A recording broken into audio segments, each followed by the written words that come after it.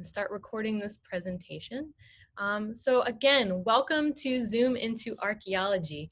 Our presentation today is Luna by Land and Sea, the archaeology and history of a 1559 Spanish settlement attempt here in Pensacola, Florida.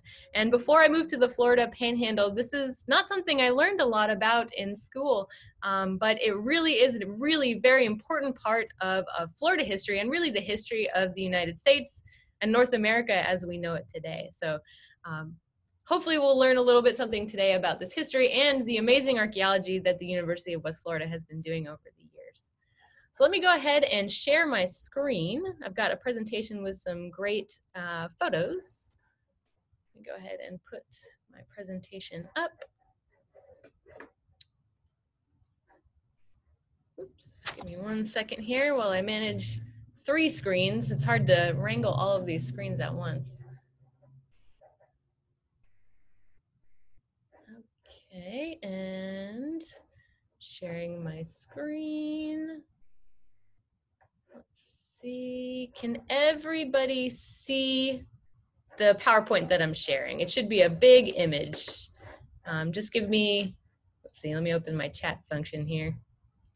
Everyone can see it. Okay, great. Thank you, Megan. I appreciate that. And I'll be letting in folks to the presentation as we go. So if I get distracted, it's just because I'm letting latecomers into our meeting. So let's go ahead and talk about the Luna expedition to Pensacola, Florida.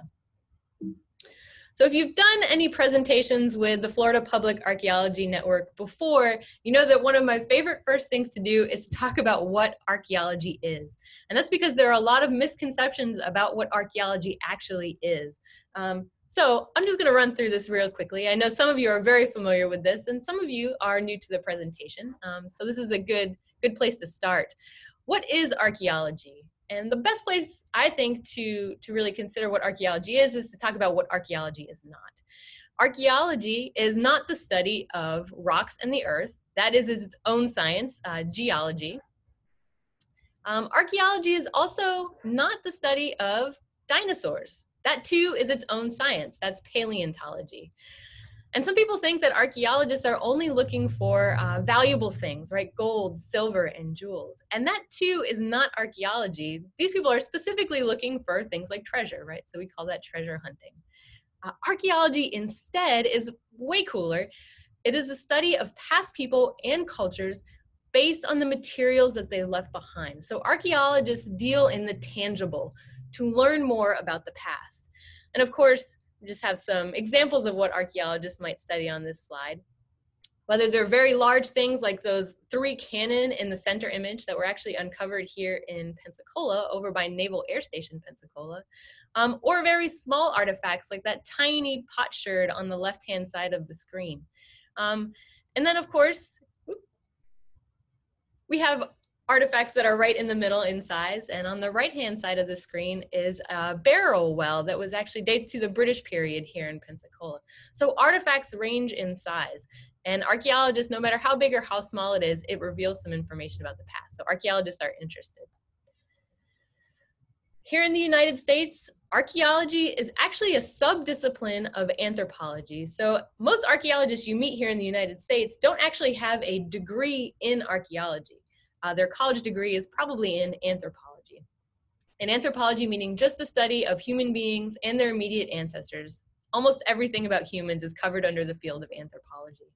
And the 4 subdisciplines, of which archaeology is one, includes cultural anthropology, the study of human cultures, past and present, biological anthropology, which is the study of human biology and human ancestors, and linguistic anthropology, which is study of human language. And then of course, my favorite, the field that I decided to focus on is archaeology, the study of past people and culture based on what they've left behind. So what is an artifact? What do archaeologists study to learn about people? We don't want to write that archaeologists study stuff when we write our technical reports and publish papers. So instead we've coined the term artifact to describe anything made or used by humans. And generally, those artifacts date to 50 years old or older. That's just kind of a loose definition that archaeologists use. And so artifacts, again, range from very large to very small. They can include things like these glass wine bottles. Hint, if you're following us on our Facebook page, these onion wine bottles are the answer to our What Is It Wednesday quiz for this week. So it can be our glass bottles. It could be something like a dugout canoe. This is a pre-contact canoe found in Florida that was made as long ago as 2,000 years ago. And then on the far right, we just have an image of several tiny pieces of potsherds broken. So this is probably one plate or one vessel that had been broken at once. People in the past were just as clumsy as we are today. Although they don't have trash pickup, they did bury things in their backyard, which for archaeologists is very convenient. So you'll pardon my cruise through archaeology and contextualizing the talk a little bit, but it's important for us to get that message out there. Now let's focus specifically on the Luna expedition. This is what we're here to talk about. And what I'm first going to do is I'm going to go over some of the history and background to the Luna expedition so that you can better understand the archaeology that has been done on land and underwater. Right, so our story really begins in the opening of the New World. After Columbus sailed the ocean blue in 1492, all of a sudden European powers became very interested in the New World and all of the resources that were here in the New World, and Spain in particular during this early period. And so we have several expeditions from Spain, these expeditions mostly of discovery, right? We're not trying to settle this very early on, but to discover what's out there. And so some of our earliest expeditions include Juan Ponce de Leon's expedition in Florida in 1513, Hernan Cortez's expedition into interior Mexico, where he met the Aztec from 1518 to 1520. More expeditions along the Gulf Coast and the Gulf of Mexico by Narvaez in the 1520s. We have Pizarro entering Peru and his famous, I guess you could call them misadventures with the Aztec in Peru in the 1530s. Hernando de Soto famously returned to Florida and really almost the entirety of southeast, what is now the United States, in 1539. And then, we arrive, finally Spain kind of makes its way all the way to the west coast of what is now the US. Letting folks into our room here. With Coronado's expeditions, right, in the 1540s. So Spain was really all over the New World during this period, trying to find any kinds of resources that could be exploited for their benefit. And this is kind of setting the stage for the creation of new settlements.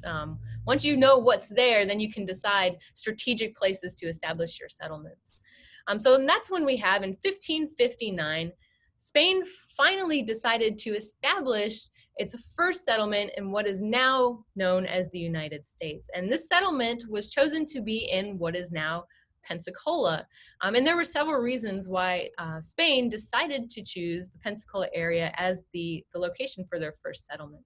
But the individual chosen to lead this settlement, as many of you probably know, was a gentleman named Don Tristán de Luna y Arellano. And so one of the reasons that Florida, and in particular this part of Florida, the Pensacola area in Florida, was chosen as the location for this Luna settlement was because it was, thank you for correcting me on I said the Aztec in Peru, I think you're correct, it is the Inca. The reason that they decided on Pensacola in the Florida area was strategic, right? Florida is kind of right smack in the middle of North America. And as the 1500s kind of wound on, you start to see interest in the New World from England and from France. And in particular, the shipping routes to and from the New World to Europe. And so Spain kind of figured if they were able to establish a settlement in Florida, they could protect their shipping, right? And what was going back and forth from Central and South America to Spain were essentially what we would call riches. There were, of course, gold and silver and some of those valuable metals, but also spices and dyes and wood. All of these things were worth quite a bit of money in Spain and in Europe. And so Spain needed to protect its fleet and its shipping from attack. And so Florida was kind of right smack in the middle. Almost all ships traveling to and from the New and the Old World had to go through the Strait of Florida to get back to Europe. And so the idea was that if they could colonize Florida and established this buffer zone against the English, who were starting to settle in the northern part of what is now the United States, and the French, who were starting to come down the Mississippi River and establishing in Canada and elsewhere, that perhaps they could create a buffer zone of protection.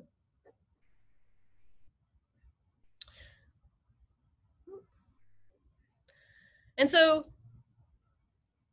kind of this plan to settle Florida was hatched in 1557 by Spain, and Don Tristán de Luna was chosen to lead the expedition and then eventually become the governor of Florida. In June 1559, all the pieces came together, and Luna and his fleet of ships departed from Veracruz, Mexico, to find this ideal location that had been identified in earlier expeditions. And Spain referred to this area as Ochus. We know it now as Pensacola. And so Luna's fleet included 11 ships, right, of 450 soldiers, including 240 horses. But most importantly, this fleet and the settlement included colonists, 1,000 colonists, including women and children. The idea was to create a settlement, not to create a fort, to something that could be self-sustaining in the long run, right? And so in August of 1559, after this kind of roundabout route you can see that Luna took, they left Veracruz, Mexico, you can see there in June, sailed north kind of along the coast of Mexico, kind of passing by Texas along the continental shelf. They were actually blown significantly off course right till they got to about where Louisiana is today, almost all the way back down to the Yucatan Peninsula. And then they sailed all the way back north, kind of bebopping around the coast of Florida, going over to Mobile Bay, realizing Mobile Bay was not the place they wanted to be because you can't get a Spanish galleon into Mobile Bay. If you aren't familiar with Mobile, it's very shallow, very muddy. There's no big ships getting into Mobile. So once they made it to Alabama, they decided to turn back around and eventually found where they had wanted to be originally, and that was, of course, what we call Pensacola Bay today. So once they made it there, they began the task of starting this new settlement. And I would be remiss if I didn't add that among those 450 soldiers and 1,000 colonists, we say that there were African, Aztec, and indigenous Mexican colonists. The word colonist kind of glosses over the fact that many of these people were forcefully brought to Pensacola by the Spanish. They did not often go of their own doing. They were enslaved, essentially. But in most cases, these people were brought as labor or as bodyguards for the colonists. And among the supplies that Luna brought with him, it was everything you needed to establish a settlement, right? They brought food, corn, hardtack, bacon, beef, cheese, oil, vinegar, wine, live animals like cattle and pigs, chickens. They also brought arms, armor, and tools. When De Soto came through the southeast earlier in the century, he didn't make a lot of friends during his expedition. He was not particularly kind to the indigenous people living in the area. And so there was, I imagine, still a lot of resentment going around those people. And so the Luna expedition was likely aware of this and decided to bring what they could to protect themselves. And of course, we don't want to forget possible incursion from the English and the French if they had learned what the Spanish were up to in Florida. And so there was a lot of correspondence between the Luna expedition once they arrived in Pensacola and the viceroy, Don Luis de Velasco of New Spain in Veracruz, Mexico. And so Luna, in this correspondence, Luna described the location that they chose and why they chose it. And then the viceroy actually communicated this information then to the Spanish crown in Spain to kind of justify their expense for the settlement attempt. And in one of his letters, Don Luis de Velasco's letters to the Spanish crown, he mentioned that Pensacola, right, is what he's talking about, is one of the best ports that there is among what has been discovered in the Indies. The port is so secure that no wind can do Luna's ships any damage. Famous last words, right?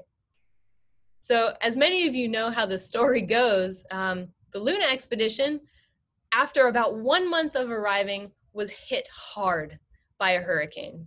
And this is not a satellite image of that hurricane, of course. This is a satellite image of Hurricane Katrina, which had a similar path although it kind of veered further to the west. But the Luna expedition was hit hard. And based on the loss of life and the damage to property, modern researchers estimate that the hurricane that hit the Luna expedition was probably a Category 3 or a Category 4. So we're not talking about a small storm. And so during that storm, there was a significant loss of life and supplies. And we know this because of the continued correspondence between Luna and the Viceroy. The decision was not made to immediately abandon the settlement attempt, so conversation was ongoing. The reason why the Spanish and Tristán de Luna decided to choose Pensacola Bay for their settlement was, like Don Luis de Velasco said before, they thought it was a relatively safe place.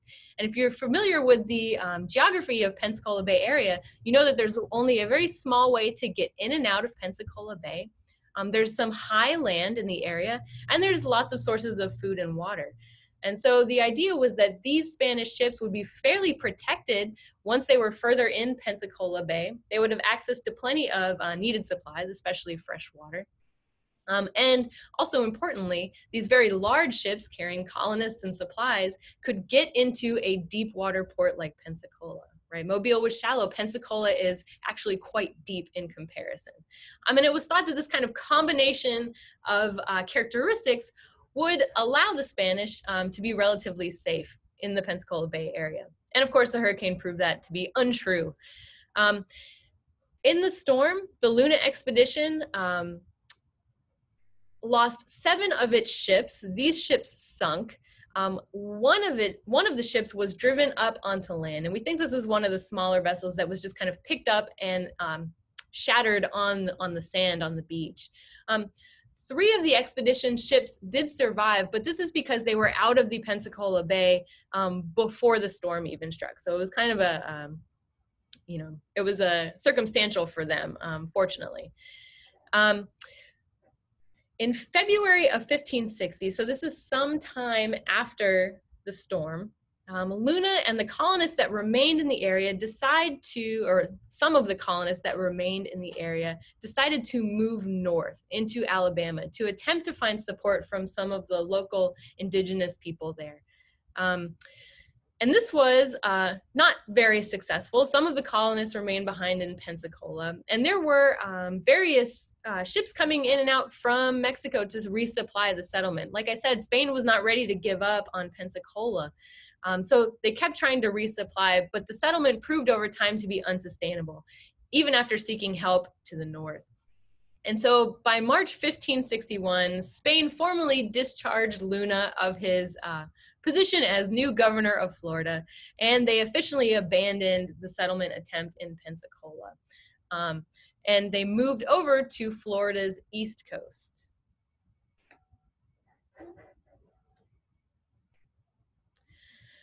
And so this is kind of when you get those probably more famous and long-lasting early Spanish settlements that more of us are familiar with. And of course, St. Augustine usually gets the title here in Florida. There's a big rivalry between Pensacola and St. Augustine about which was actually first. Pensacola is indeed the first multi-year European settlement in what is now the United States, but it has not been continuously lived in by people. And St. Augustine has, so that's why we call St. Augustine the first city in Florida. But the Spanish did move over to the east coast to St. Augustine by 1565 and settled there. St. Augustine, the location chosen for that settlement was also strategic. Again, it's in an area that would be great for launching attacks on other ships or other countries attacking Spanish shipping along the Straits of Florida, but also it kind of prevented further southern incursion from the French in particular, who were starting to settle in South Carolina and Northeast Florida. So let's jump into the archaeology. In particular, or first, we're going to talk about the underwater archaeology. Sorry, letting some more folks in the room here. So the underwater archaeology of the Luna expedition. And I will preface this archaeology section by saying that Pensacola and the University of West Florida have been honored with a very unique archaeological site or sites. There are very few places in the world where we have underwater archaeological sites that correspond directly to a colonial settlement attempt. This is relatively unusual. And so UWF has been very lucky, and the state of Florida have been very lucky to have uncovered what they've uncovered so far. So as far as underwater archaeology goes, shipwrecks are entirely different animals than terrestrial or on-land archaeological sites. And shipwrecks are important and I think very interesting because of both their closed context, so meaning everything that went down with a shipwreck is usually still there when an archaeologist comes by, however many years, to study it. And there's excellent preservation on these shipwreck sites as well. So you can see these are just some photos of artifact collections from some of the Luna ships, particularly Emmanuel Point 1. We call them Emmanuel Point because of where they are located on the landform. So Luna ship number 1 and Luna ship number 2, also called Emmanuel Point 1 and Emmanuel Point 2. And the image to the left showcases a partial olive jar, some of the stone cannon shot, a reconstruction of a breastplate that was found on the Emmanuel Point 1 shipwreck, as well as some other assorted artifacts.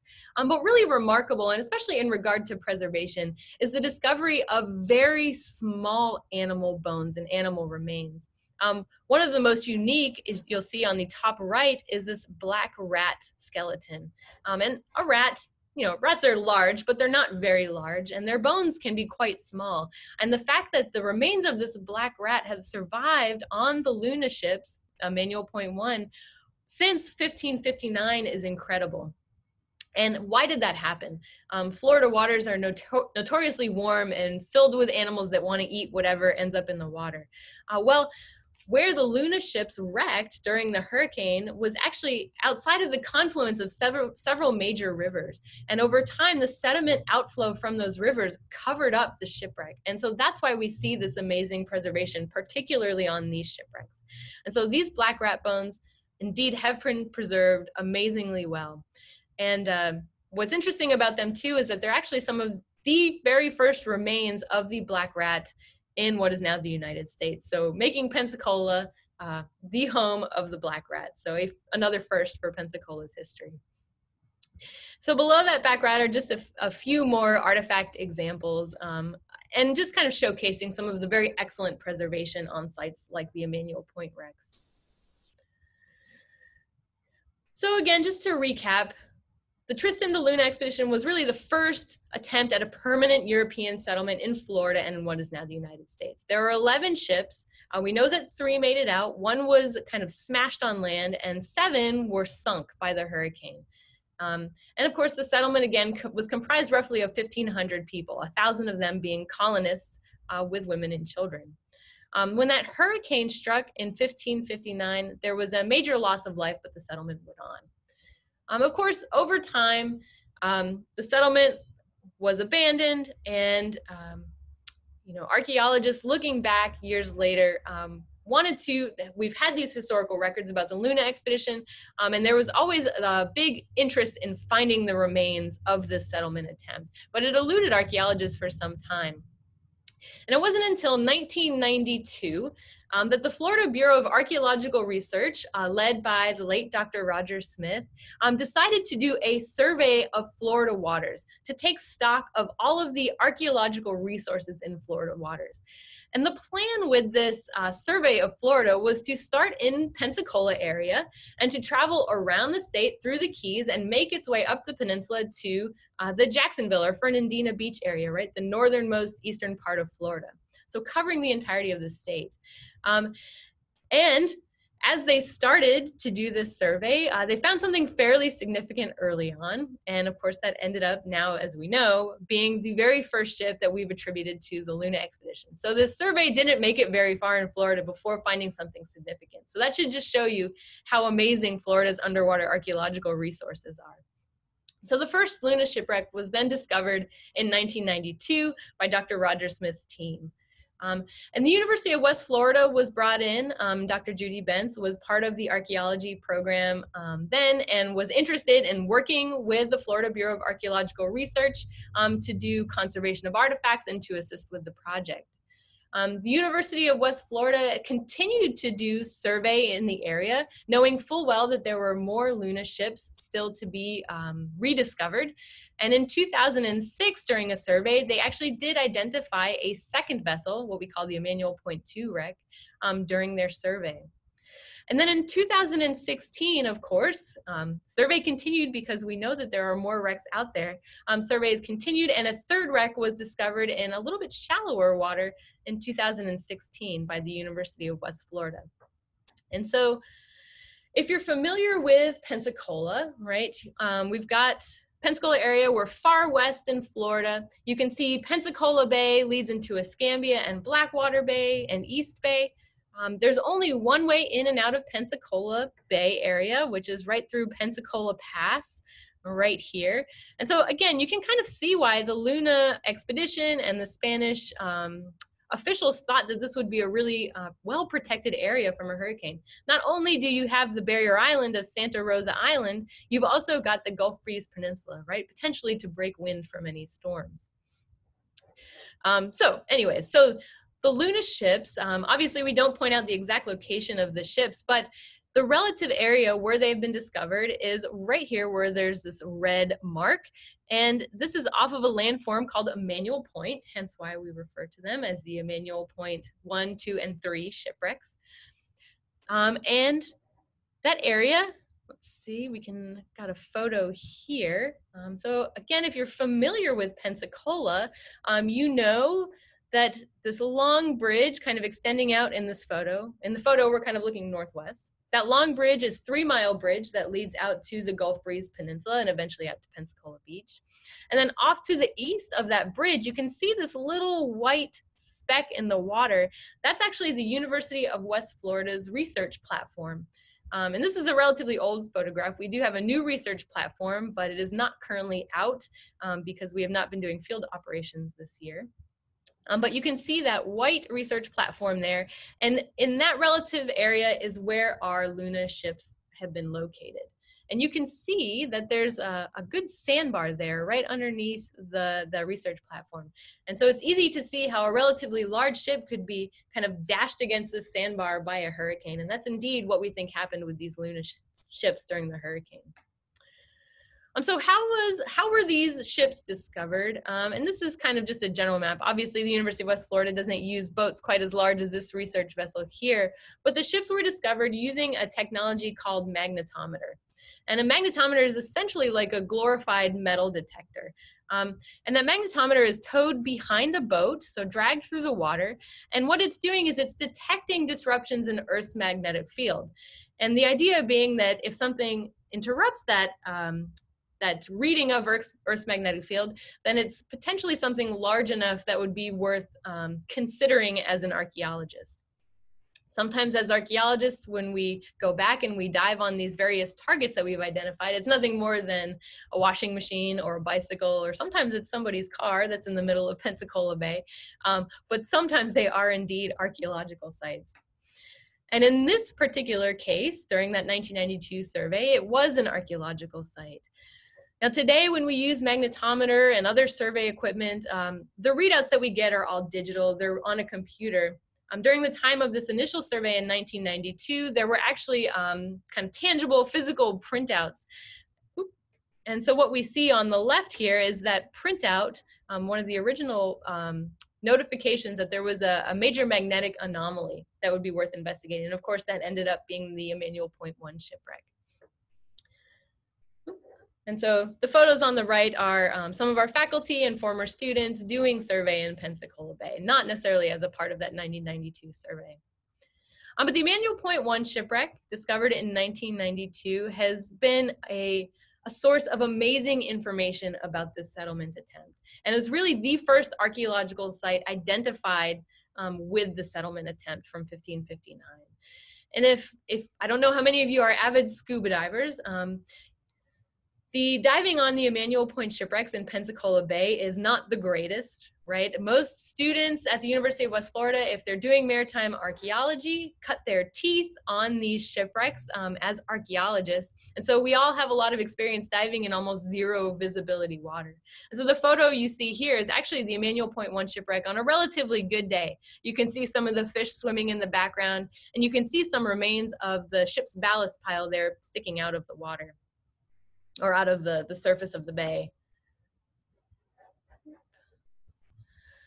And so some of the artifacts that were recovered include things like olive pits, which again, incredible preservation for being as old as 1559. One of the more interesting artifacts, and one that we don't quite know the story about, is this little ship carving made out of wood. And so we don't know if this particular artifact was something that a sailor or someone on the ship whittled to kill time. Maybe it was a children's toy. Maybe it was used as a plan for building or constructing the ship. We don't quite know what the story is behind that artifact, but whatever it is, it's probably an incredible story. On the shipwreck, there was also the remains of some Aztec ceramics or Aztec pottery. And of course, this is kind of one of what we would call a smoking gun artifact, because we know from historical records that there were indeed Aztec people who were brought along on the Luna expedition forcibly, but they were there. And of course, they would have material culture or items that they brought with them on this expedition as well. And so this pottery is really some excellent proof of that. And then of course, here are rat bones again. Amazing preservation. One of the interesting things about the rat bones is that they actually showed signs of rickets, which is actually a lack of vitamin D from sunlight. And of course, that jives well with a rat who's been living in the bottom of a ship for a very long time. So again, a really fascinating find. And then the ceramics you're seeing here are some additional ceramics found, and these are Spanish ceramics, so not Aztec, but we find remains of storage vessels like olive jar, but also nicer kind of glazed food serving ware as well. I mean, here's just a rendering, a drawing rendering of the Emmanuel Point 1 ship. You can kind of see it kind of in ghostly outlines there, with what the shipwreck site actually looked like as archaeologists were excavating. So it's just kind of to give you an idea of the big difference between what we think about as a shipwreck and what archaeologists are actually seeing. And in this case, what usually all we're seeing sticking out from the water is this that stone ballast pile from the ship. Although I will say that during the magnetometer survey that identified the shipwreck, the magnetic anomaly that kind of lighted up the survey software was actually the fluke of an anchor from this shipwreck, which is now on display at the T.T. Wentworth Museum here in downtown Pensacola. So you can visit it there. And so kind of moving on, we've got the Emmanuel Point 1 site was identified in this area where that red circle is. The Emmanuel Point 2 site, identified in 2006, is actually not very far from that original Emmanuel Point 1 site. It's about 200 yards, I believe. So very close by. And of course, again, when we're talking about jiving with historical documents, this would make sense, right? These ships were anchored in Pensacola Bay, probably right next to each other as people were settling and establishing themselves on land. And so the University of West Florida and the research platform, and this is actually the older research platform that we have here featured in this photo. We have a new platform that was courtesy of the Patty Shipbuilding, which is currently, of course, in dry dock during the time when we're not working. But on this old research platform, you know, hundreds, I would say, possibly hundreds of students in maritime archaeology at the University of West Florida came through to learn the process of underwater archaeology and to do some amazing work in researching this site. And so Emmanuel Point 2 had, again, some incredible artifact remains that helped us learn a great deal about the Luna expedition and the settlement attempt, including some, this is a leather shoe sole that's kind of broken there. Again, a leather shoe sole surviving from 1559 in relatively good condition is pretty incredible. one of the kind of notable artifacts too from Emmanuel Point 2 was the discovery of this spoon. This is a wooden spoon and probably would have been an everyday spoon for someone on board the ship. Usually a person would carry around their utensil with them, so this would have belonged probably to a single person. So pretty fascinating artifact there. Here is another really quite amazing artifact from Emmanuel Point 2 shipwreck, and we believe that this is a hygiene device. So it kind of looks like a Swiss Army knife. You see that there's a little handle with multiple tools, and we believe that this was probably used as a set of tweezers, kind of, or like an ear pick, or a lice pick, or a tick pick. A personal hygiene tool, basically, is what we think this was. Toothpick, even. And this, of course, is a stopper for a barrel. And this, of course, is further evidence of some of the large amounts of supplies that the Spanish brought with them to attempt to settle Pensacola, which is amazing. So we have Emmanuel Point 1, we have Emmanuel Point 2, 1 and Emmanuel Point 2, kind of along this kind of sandbar in Pensacola Bay. And then in 2016, an additional survey revealed the remains of another shipwreck. And after looking at the ship's remains and some of the artifact assemblage on that shipwreck, it was determined that this new shipwreck was indeed part of the Luna expedition. But as you can see, this new shipwreck, Emmanuel Point 3, is a little bit further inland toward the Emmanuel Point area. And that's because archaeologists believe that this was a much smaller ship than the other two ships. The other two ships were tentatively identified as galleon type ships. And this smaller one was probably a ship that would have traveled in between the larger ships carrying supplies or people or messages. And that's probably why it's ended up so much further onto the shore. And so Emmanuel Point 3 obviously has been, is a lot newer than the other two shipwrecks. It's not been worked on quite as much as Emmanuel Point 1 and Emmanuel Point 2, but there has been work conducted on it. Here's one of my favorite photos of Emmanuel UWF students working on the Emmanuel Point 3 shipwreck site, and you can see them kind of meticulously taking notes and recording measurements as they excavate in the sand. And you can see underneath the clipboard here, you can see some of the large timbers from that third shipwreck. So it's quite astounding. And the nice thing about Emmanuel Point 3 as well is that it's a little bit more in the sand and less sediment than the other two shipwrecks. So visibility on this side does tend to be a little bit better than the other two sites. All right, so let's talk about the terrestrial archaeology, or the archaeology that's been done on land. Now, the archaeology that's been done on land, again, is relatively recent. Judy Bentz and the UWF Archaeology Institute have been looking for the Luna land settlement site for many, many years, but it has evaded them for the most part. And that's because Pensacola, of course, since 1559, has really grown up. Especially the downtown area. There are lots of homes and development over many hundreds of years at this point. So it can be really difficult to identify a very old archaeological site like this in a relatively urban area. But it was in 2015 that a former graduate of the UWF archaeology program potentially identified some artifacts in a Pensacola neighborhood that looked suspicious to him, suspiciously like 16th century Spanish colonial artifacts. And so he came to the University of West Florida Archaeology Institute and sought help in maybe learning a little bit more about this site. And so as the UWF Archaeology Institute kind of investigated this discovery, they were finally able to make the determination that this was indeed the remains of the Luna settlement.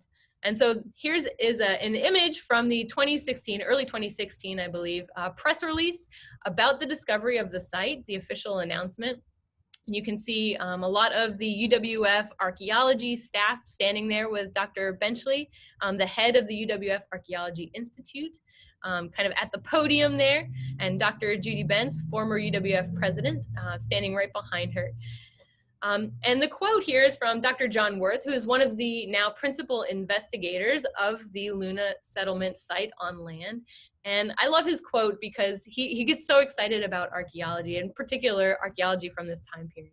And what he said was, what we saw in front of us in the lab that day was an amazing assemblage of mid-16th century Spanish colonial period artifacts, right? And again, when we talk about kind of smoking gun artifacts, here it was again, something that had not been found elsewhere in Pensacola, and was a good indicator that this was the Luna site.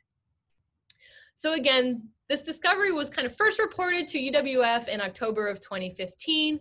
Over the next couple of months, UWF did some shovel tests in the area to determine whether or not they could substantiate the reports of these artifacts. Interestingly, the Luna settlement site is under a neighborhood in the Pensacola Heights area, East Pensacola Heights.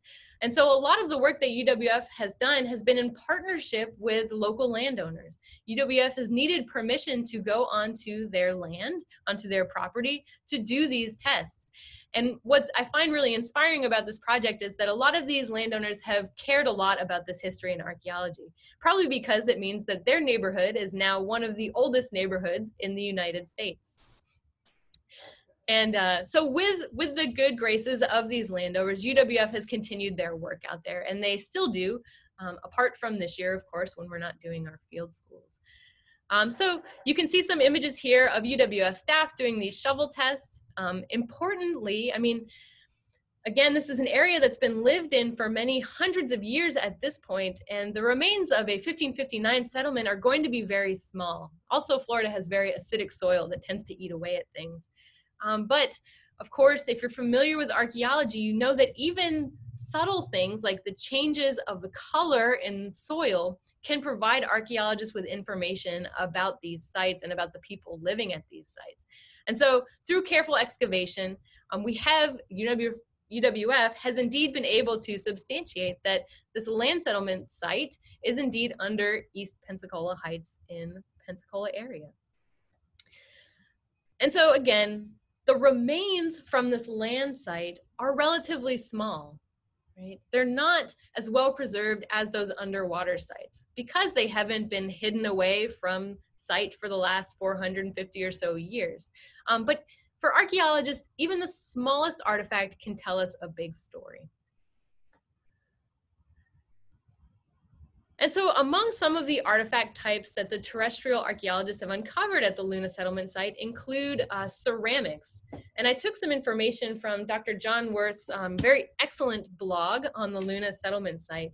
And according to his blog, the University of West Florida has uncovered 15 kilograms of ceramic sherds since they initially started investigating the site, amounting to about 2,800 sherds having been excavated, which is fairly incredible. And these ceramics are similar to what we found on the shipwreck sites, right? Because they belong to the same group of people in the same time. So we find things like olive jar, but also some more glazed ceramics indicating food service or food eating. There have also been some ceramics, Aztec ceramic as well, which I think I have a photo of that next. So you can see in this image, the Aztec ceramic you'll recognize on the top from the Emmanuel Point 1 shipwreck, and then some less well preserved but equally identifiable Aztec ceramics from the land settlement site. And so I've said this before, again, smoking gun, right? These things correlate with one another. And we really have no other record of Aztec people being in the Pensacola area apart from this Luna expedition. So those correlations are very strong. The Aztec ceramics that have been found amount to about 4% by count and 2% by weight of the total ceramics discovered. But this is fairly significant, and it does mean that these people were there, which is an amazing discovery. So other types of artifacts that have been covered from the terrestrial site include a variety of metal artifacts, including lead line weights that were salvaged from the shipwrecks, from the sheathing along the underside of the wooden hulls of the shipwrecks. These may have been used to do some fishing after the hurricane. Copper bells, copper rosettes, which you can see in the top part of this image on the right. These would have been decorative pieces on, probably on Spanish armor, right, or on their helmets. We can see a copper aglet here. And for those of you who aren't familiar with aglets, we actually do still use them today. If you think about your sneakers at home, there's a little plastic piece on the end of your shoelace that helps you lace them through your shoe, and that's exactly what this is. It's just copper. Possibly used for shoes, but more likely used for lacing clothing items. Other metal artifacts include things like fasteners. Of course, for building and constructing, the Luna expedition brought practical things with them, like utilities needed to build their homes. And so there are a lot of fasteners in these assemblies.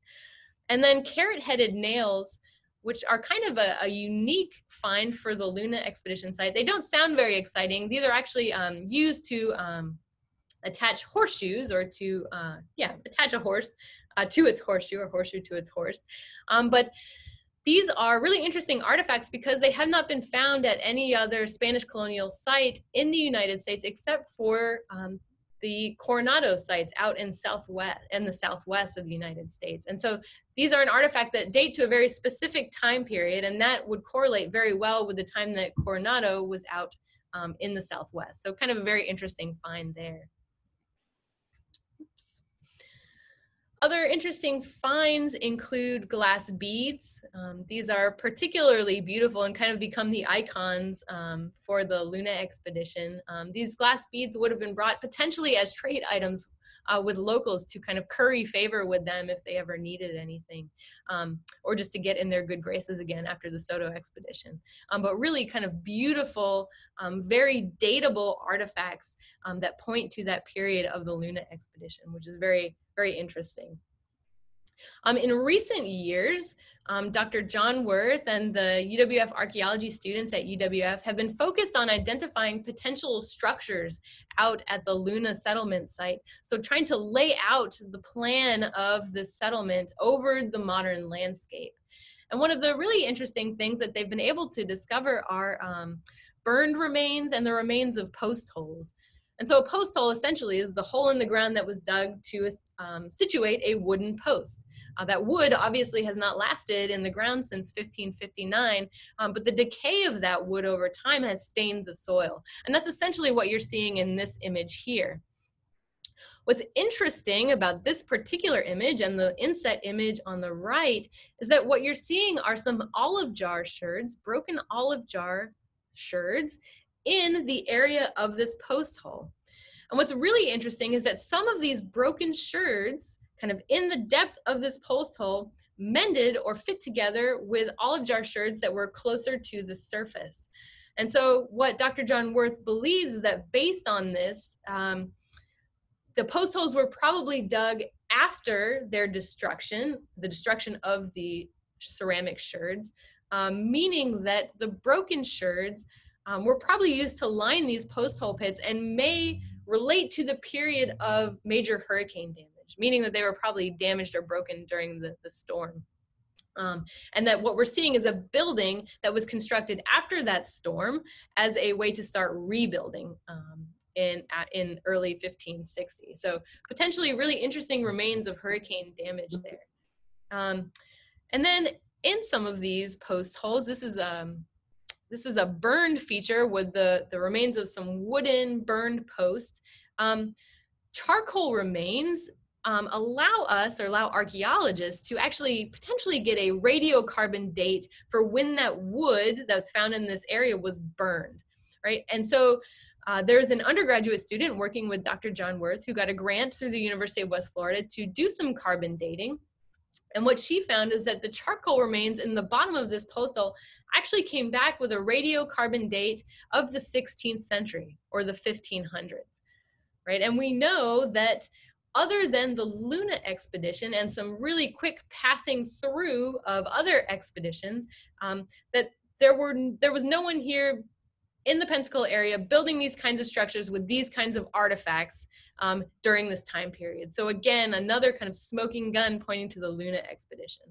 And of course, the Luna period falls right in the middle of that 16th century date range because they were here in 1559. And so if you visit Dr. John Worth's blog on the Luna settlement site, there's a ton of amazing information, and it's easy to just Google Luna settlement site John Worth blog online, and all of this information is on there too. He's really very prolific in posting when he's in the field. And this is an interesting diagram that he came up with. So what you're seeing here is the Luna settlement area in East Pensacola Heights. And if you kind of remember, if you remember from our map of the shipwreck sites, you'll know that the shipwrecks are just south of here in the water. And this kind of schematic of the Luna settlement site shows where boats, smaller boats, would have landed coming to and from those larger vessels. It shows an area where there's a freshwater spring that would have been a source of fresh water for the settlement. And then it shows a relatively large 27-acre area under East Pensacola Heights where the Luna settlement is likely to have been located. And when the Spanish laid out this area, they laid out the settlement to be about 140 lots, and of course of various sizes. 5 by 7, I think, is what Dr. John Worth has determined roughly in our measurement terms today. And 100 of those lots were intended to be for family or individual homes. And the other 40 were for the construction of a plaza, a church, and a warehouse. And so that's what would have been in this projected Luna settlement area, which is really interesting. And this, again, is where archaeologists are continuing to work today, although not actively right now due to COVID-19. And of course, like with everything in archaeology, this is only the beginning. Archaeologists have been working on Luna-related sites since the discovery of that Emmanuel Point shipwreck in 1992. And with the amazing research done by our students at UWF, the amount of information that we can find out about early settlement life in the 16th century is really kind of limitless. And we have an amazing kind of unique settlement or a unique situation here in Pensacola with the underwater and the terrestrial sites. So there's a lot yet to be discovered, and there's a lot more archaeology that we could potentially do. And of course, I always like to emphasize when I talk about archaeology and artifacts is that the artifacts themselves and these material remains of the past are really very interesting, and they make excellent museum exhibits, and everyone's very interested in the artifacts.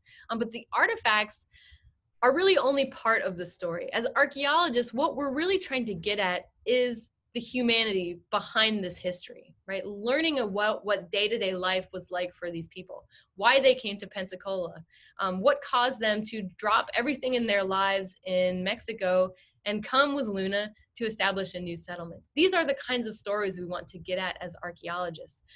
And if sites are protected and preserved and people appreciate the archaeology that is literally in their very own neighborhoods, then we can learn so much about the people that came before us. And I think in many ways identify with their lives. And the painting that's in the background of this slide is kind of interesting. It's a Diego de Velázquez painting from about 1618, I think it's 1623, somewhere in there. But it shows a lot of the similar material culture artifacts that were found on Luna sites, including this kind of glazed ceramic here. We see some glass bottles. Out of the image, you can see a mortar and pestle similar to one that was found on the shipwreck site. So kind of an interesting way to correlate what we found in archaeology with paintings and other forms of historical documentation. And I end every presentation with what you can do to protect our heritage. And I've kind of talked about this a little bit already, but the protection and preservation of archaeology really relies on the interest of local people. Archaeologists can talk all day about how fascinating and interesting and how much we learn about these sites, but if local people don't care for them, then they won't be preserved for posterity. And it's really up to locals to talk to their city council, the county commission, representatives, senators about the importance of archaeology and history and why it matters to our communities. So I always like to put that out there for everyone. We rely on you to help us do our job and to help you learn more about the past. And I'm going to go ahead and do a shameless plug real quick before I get to questions. We're going to continue Zoom into archaeology into August. And we have great archaeology that we're going to feature from around the state, and I can show you those here in a second. We're also doing a new children's series based on a book that my colleague Mike Toman and I wrote called Luna the Cat.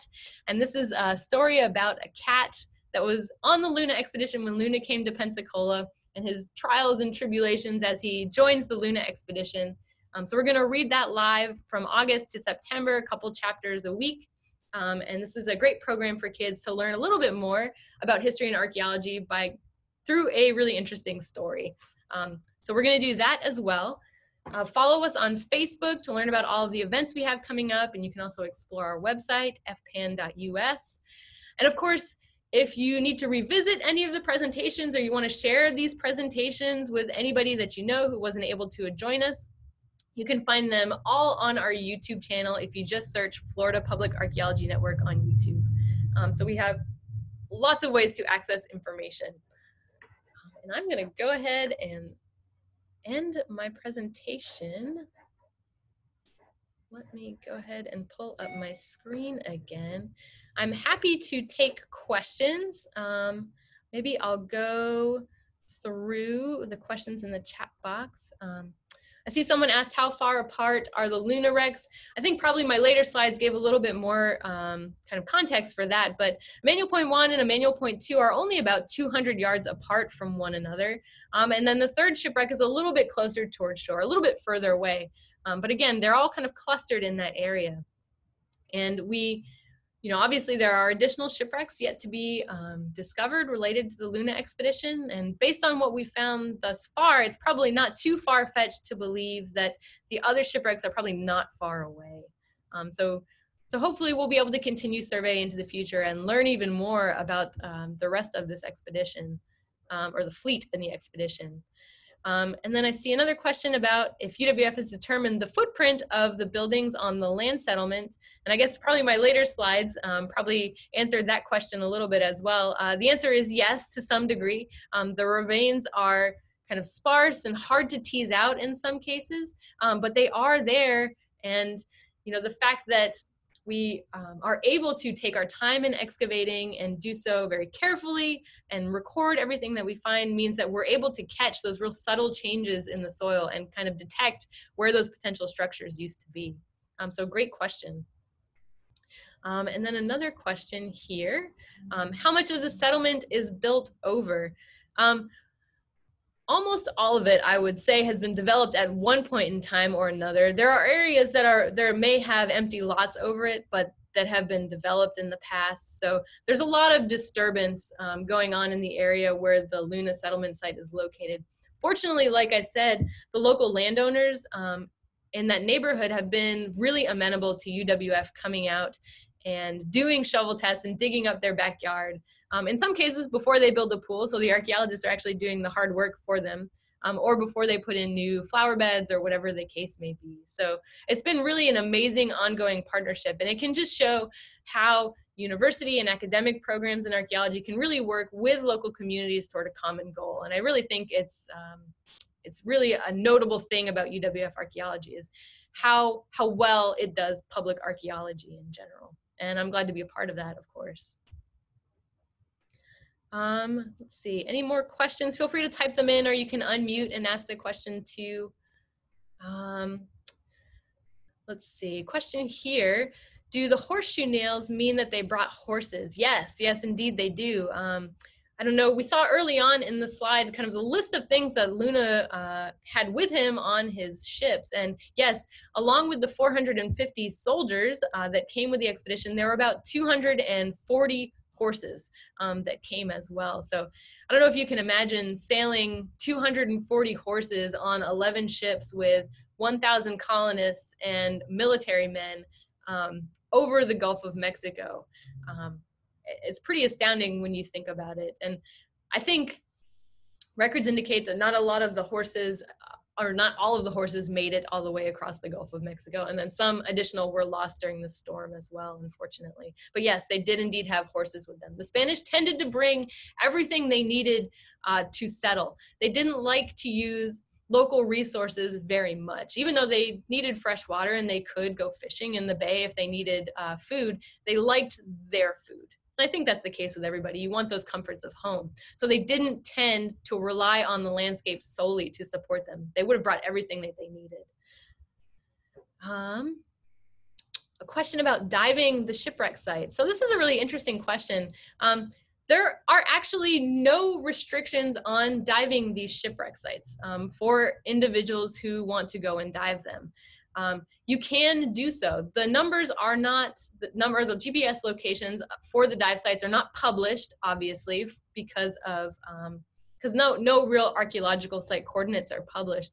But I think they're in general, shipwreck sites in particular are known by fishermen, and they're all over the Gulf of Mexico, archaeological shipwreck sites. People fish on them, people dive on them all the time. So no, there are no restrictions. The only restrictions when you dive archaeological sites is in the removal of artifacts or damage to the site. You cannot disturb the settlement or the sediment or remove any artifacts from the site. That is indeed against the law.